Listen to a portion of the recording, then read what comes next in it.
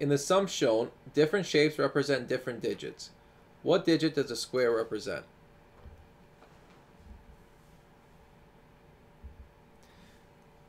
We know that these are all digits, so they're less than 10, which means if I were to add three numbers, the three numbers have to be less than 30. So this number is less than 30, and so I know that I'm going to have to carry because this circle turns into a triangle. So the question is, do I carry a 1 or a 2?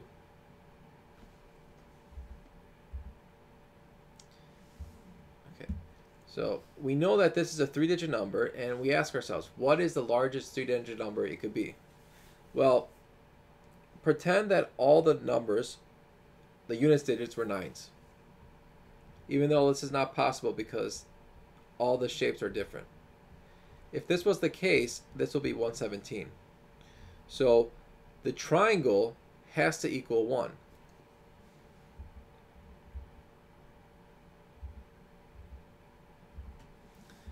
Now, what happens with the circle here?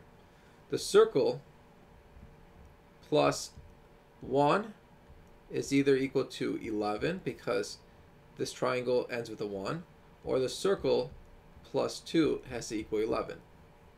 Well, if the circle plus 1 is 11, that means the circle is 10, which we know that that can't be possible since it has to be a digit less than 10. But if I have the circle plus 2 is 11, that means the circle has to be 9. Okay, and so if the circle is 9, then I had to carry 2, which means the square plus the square plus a circle starts with a 2, and we know the triangle is 1, so this has to end with a 21.